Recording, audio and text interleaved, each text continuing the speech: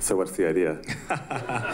So the idea, is really informed as well. That's the intentionality I spoke of, but the idea is informed by just my day-to-day at Apple, and the things that I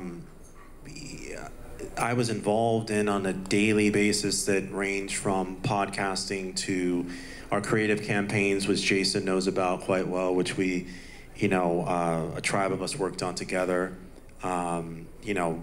We had a great success with our ad campaigns, which I wrote and directed with Taylor Swift, that is, and Drake and Khaled and a number of others, and then podcasting, which was a part of what we were doing every day. Our documentaries and the idea that all these things were then starting to fuel the platform in a way that we could then start to see in a really material way through our subscriber growth. And all of these different things were starting to individualize us from our competitors and give us real cultural currency. But I felt that unto itself, that it had its own enterprise value to it. You know what I'm saying?